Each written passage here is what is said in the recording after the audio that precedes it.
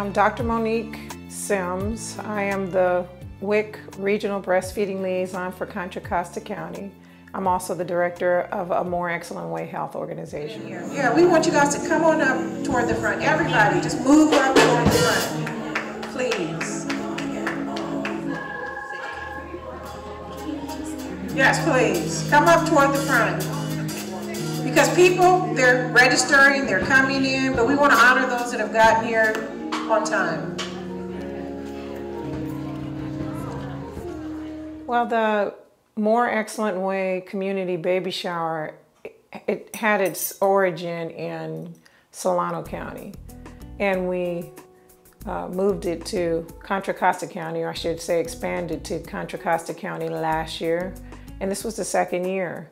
So the project has 5 phases. The first phase is to develop a collaborative of health and social service organizations, partner with a predominantly African American church. And the second phase is to teach the leaders about disparities in health in the African American population, starting with breastfeeding. We also train peer counselors, and that's the third phase of peer counselor training. So we use the WIC Loving Support model to train community peers in how to help moms and dads, and we train both females and males in connecting the families to health and social services that they might need. Some of the moms in the group breastfed, some of them had challenges and didn't, but wanted to come and just take it to another level with giving back. And so Miss Cheryl Cox is one of those mothers. Yeah.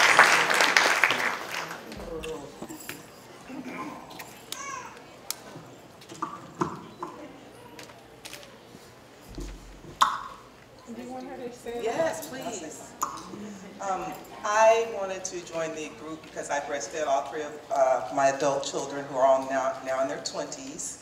And I have a grandson that was breastfed. And for me, it was just really important because I didn't have any support when I was breastfeeding. I didn't have anybody encouraging me. So it was challenging, but I stuck through it. All my children were breastfed until they were probably 2.5. So I really did enjoy it. It was really important, and I wanted to, I did everything natural with my children. Back then, it was the big thing. You didn't get drugs or anything when you had babies. So breastfeeding was just, part of that natural experience. So for us in our family, it was a blessing. And that's why I want to be part of this group. So thank you for the opportunity. I look forward to working with mothers. Yes, she's going to be a fabulous peer counselor.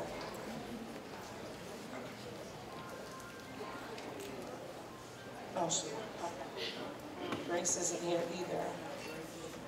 Grace is here? Oh, she's here. Oh, Miss Grace. Miss Grace Madu. She has her baby here.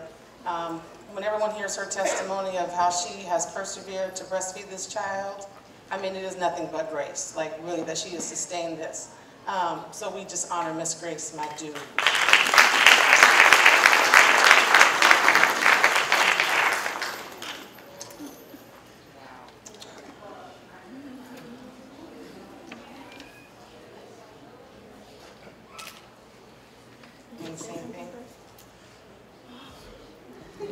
Good morning, everybody.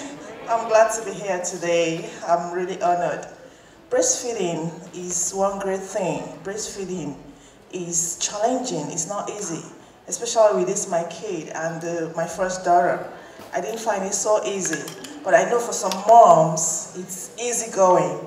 But I wanted to continue, even if it's so challenging. I've continued. He is on breast track.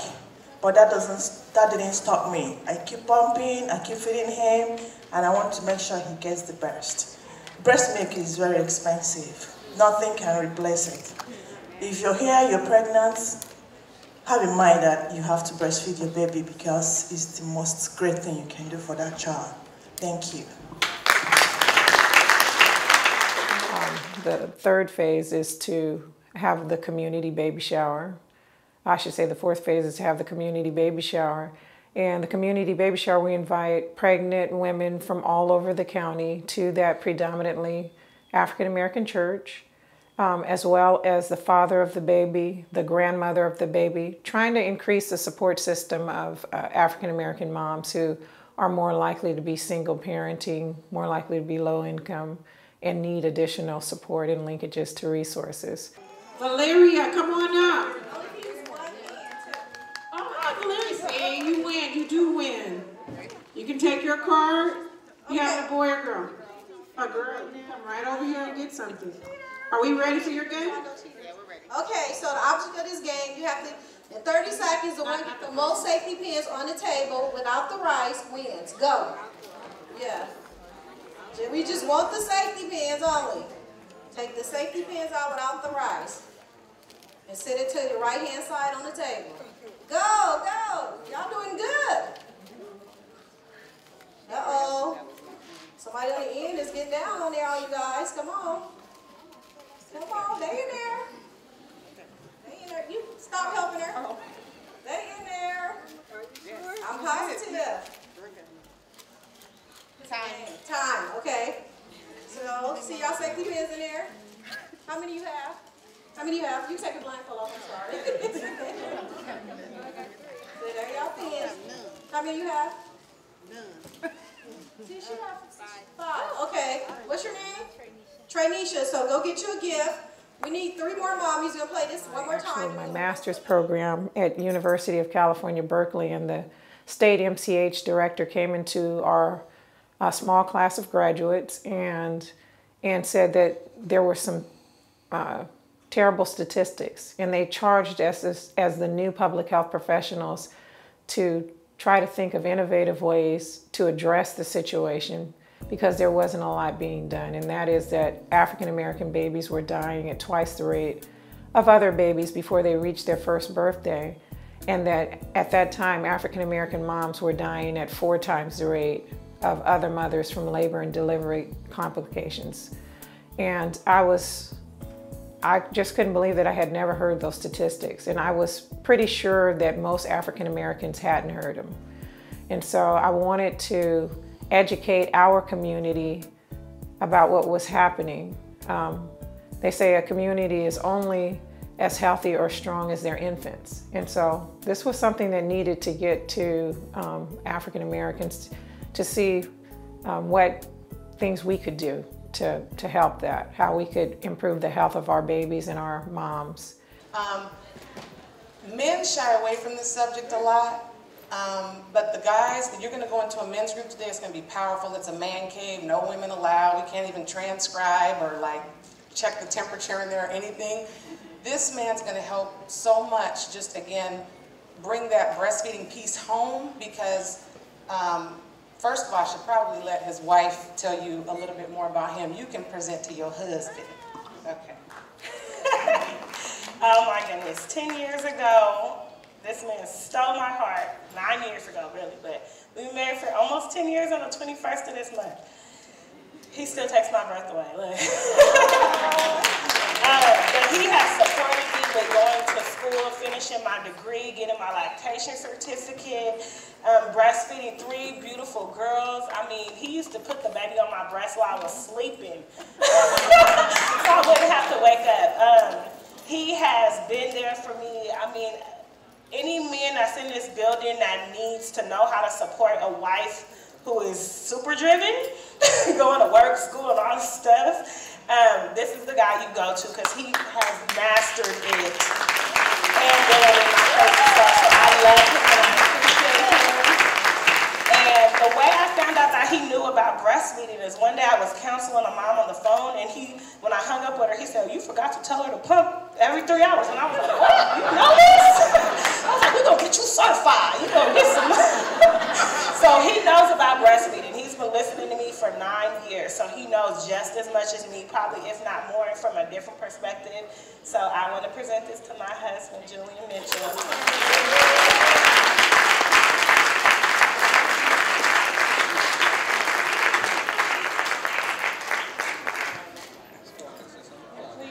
I mean, she just pretty much said it all. I mean, just breast is best, that's it. Wait a minute, Julian. You have to tell about how long you were breastfed and the little breastfeeding history in your family. You have a heritage of health in your family. In the African American community, it seems like the male is forgotten. It's like we are not needed, because she forgot to mention that initially we were going to formula feed. Breastfeed was not normal for us, even though, like she said, she was breastfed herself. I've been told for years, you know, just kind of a joke, but it turns out it was real. You know, I thought my mom was teasing me. I was breastfed for 5 years. So we kind of have a history of breastfeeding.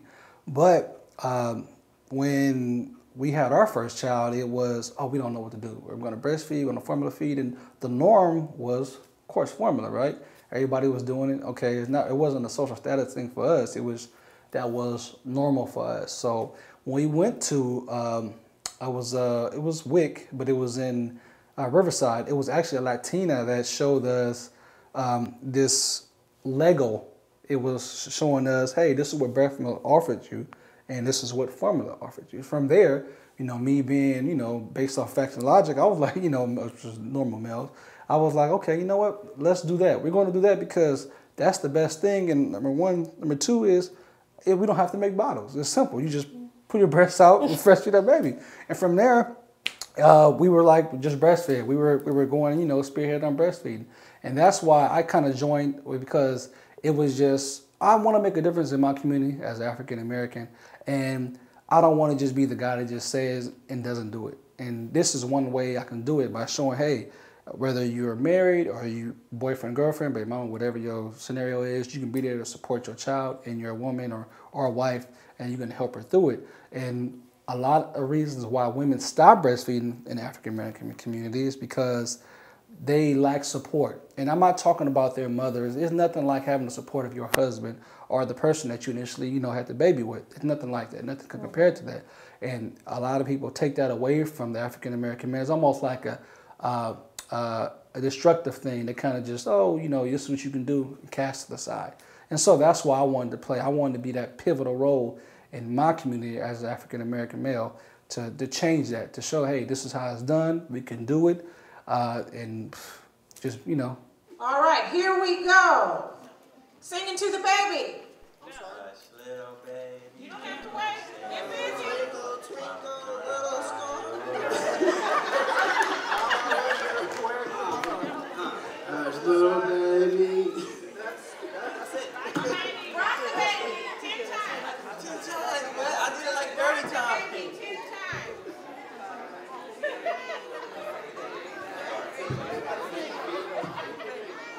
Feed the baby. Don't open up the jar of food. Don't open it. You just give the baby 3 scoops. 3 scoops. Are you gonna find your baby food and your spoon? Yeah. He was breastfeeding the baby. Men don't breastfeed. That's 3.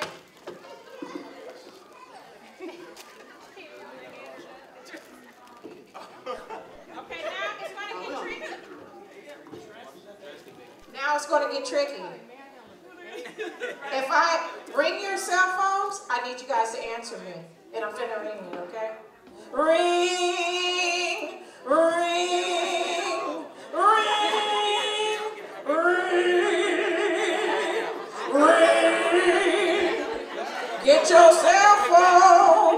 Get your cell phone.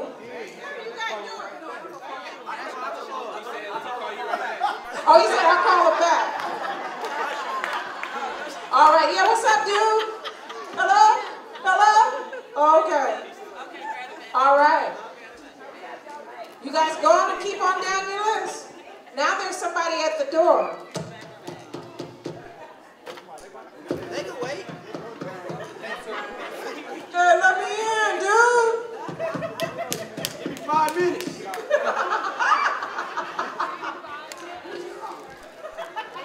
All right.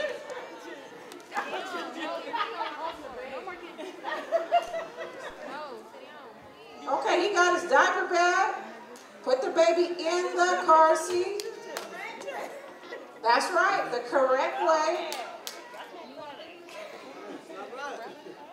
That's my buddy, bro. Hey, what's next after this? You got the baby outside the car, dude. Is that right, people? Not, is that right? That's not right. That's not right.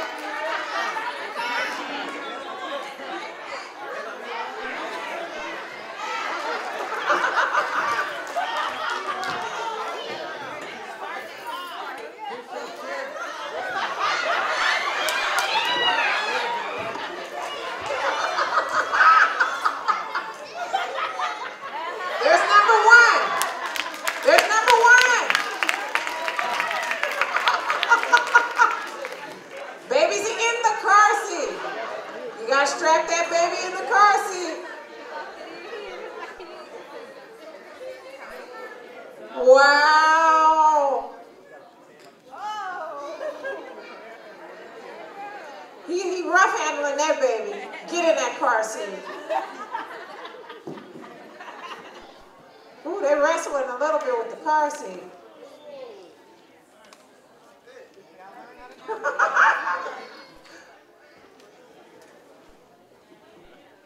All right, you got your diaper bag?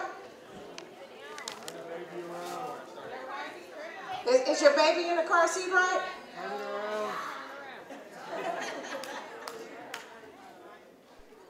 Oh.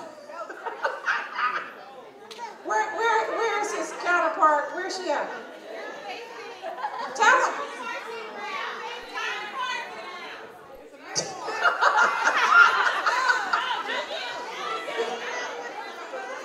That's right.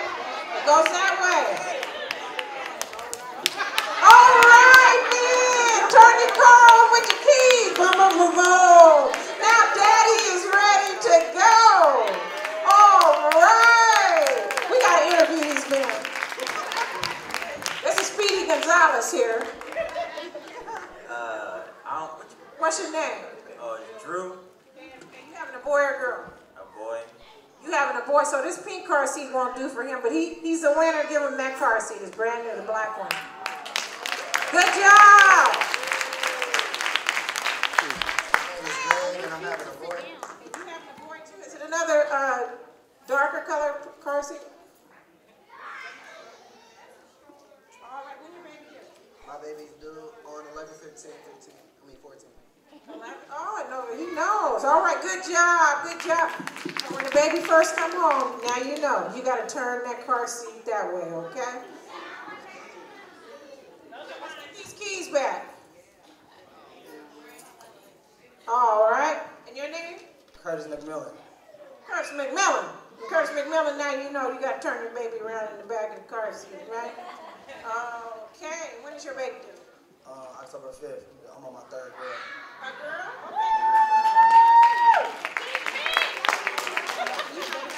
Okay. Just something over here.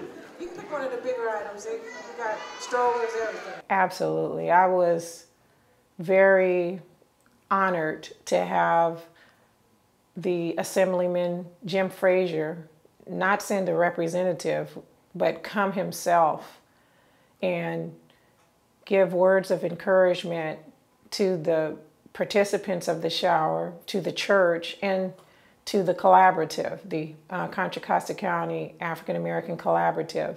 He also brought certificates of recognition from the state Congress for the project, and he was very impressed, so much that he came, right?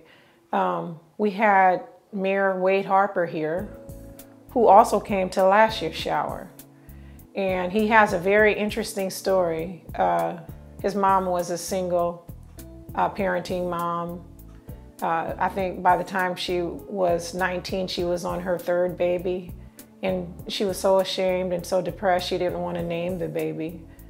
Little did she know, long story short, that it would be Wade Harper. And so I think that the baby shower has captivated him, has captured him, and he wants to be a supporter. He was there last year, he was here this year, and he's really an inspiration that there is hope to teenage moms that find themselves in a situation that they don't know their baby's potential, right, and that they have a life afterward. So he was here and he gave his inspirational speech, but also this shower is in Antioch, but the mayor of Concord wanted to be here, Tim Grayson. And he came and he was just full of joy and smiles and, you know, exhortation.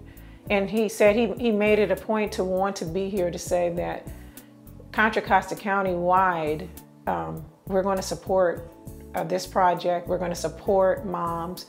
And it's still that not in my county type of attitude that he brought. We're going to all rally around our babies being healthier. I want to ask Mayor Wade Harper, we have a very distinguished guest here, and we want to honor anyone that thinks this program is important to them.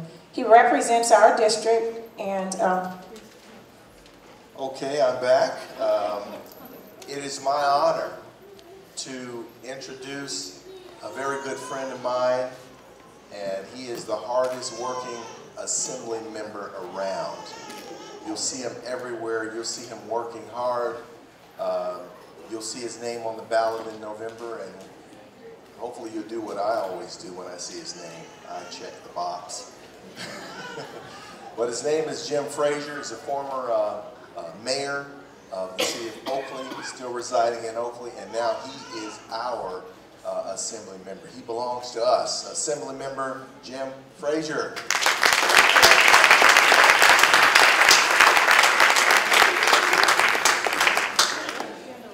Okay, thank you. That's my good friend, Mayor Harper, Pastor Harper, who I absolutely adore. I just wanted to thank you for including me today in this program, and we wanted to put some pen to paper on this wonderful day. When I drove up and I saw the resource fair that's going out and all the cars in the parking lot, I was going, oh my gosh, I live in Oakley. I've never realized how well this church is organized. And I think I'm going to have to come here occasionally just to...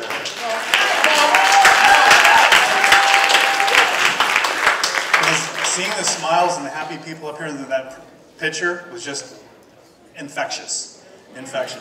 But I want to thank you again for inviting me to be here today.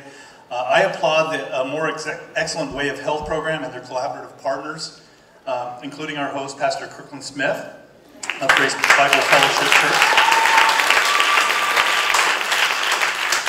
and for their steadfast efforts in continuing to support all of the community. Children of our state's most cherished resources, and access to prenatal and maternal care is essential to ensuring every child in our community receives a healthy start. When my children were born, I took a second job so my wife could stay home with our children for a year to breastfeed.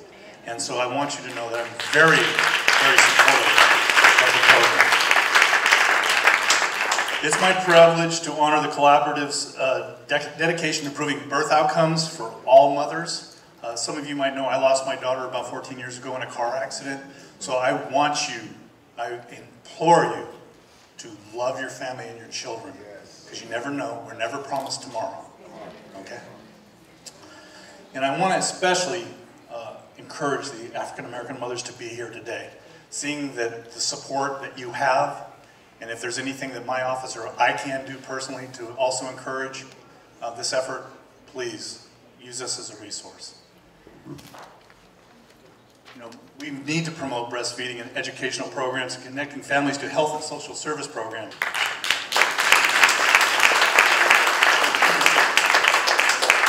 Your efforts in this community have made and will continue to make a very positive difference in the lives of children and families throughout the 11th Assembly District.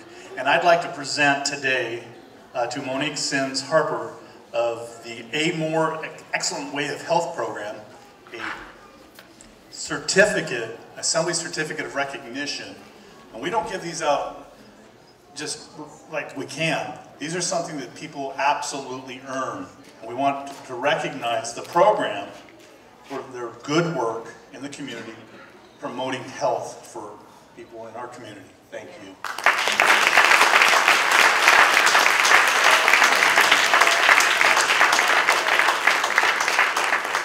The African American Church has similar missions as the Public Health Department. That is that they're trying to improve the health and well-being of communities.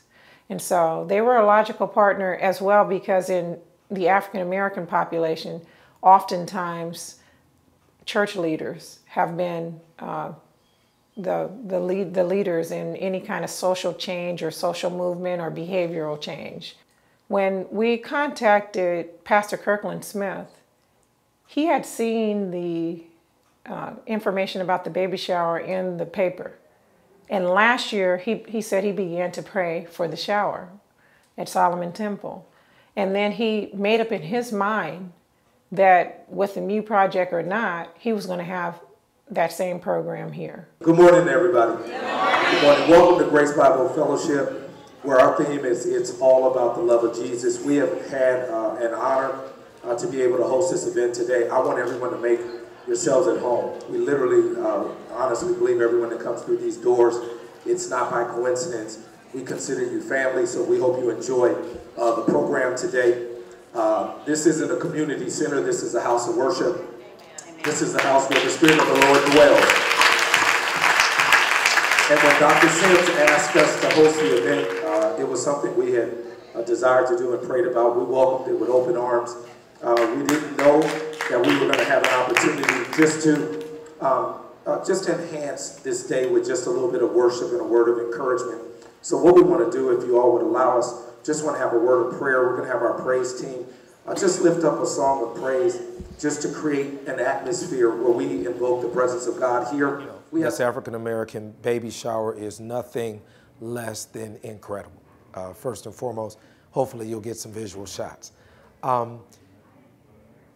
We saw, or I read of Solomon Temple hosting the event last year, read about it, was trying my best to get there, wasn't able to make it, but from what I read, it was not just a tremendous success as it relates to African American mothers and the fathers and their families supporting it, the wealth of information that was provided, but I just had a burden in my spirit that we wanted to do something like that here in Antioch. So I had mentioned to a couple people that our goal next year was to not try to reinvent the wheel, but to do a Me Too, a community event similar to what the county was providing. And lo and behold, I get a call from Dr. Sims saying that it had been placed upon their hearts for us to potentially host the event. And I was just in awe of how God sometimes will not just speak something to you, but touch the hearts of someone else that you don't know. They don't know what the burden was on your heart. So it was an immediate yes, a laugh. And, you know, so we've been working for months to make this event special. But what this has become is an event where hundreds of African-American men, women, children, and then just a host of others, whites and Hispanics and Asians, are partnering with the African-American community because it's showing that we're really, all of our blood is red, and people care about people, and they're showing through all of the nonprofit programs that they are as well concerned about the health and the wellness and the holistic desires for African Americans as a whole. And that, to me, seeing all the different vendor booths outside is probably more edifying than anything, is seeing how many people are vested in the positive future that this whole community is desiring for the African American families.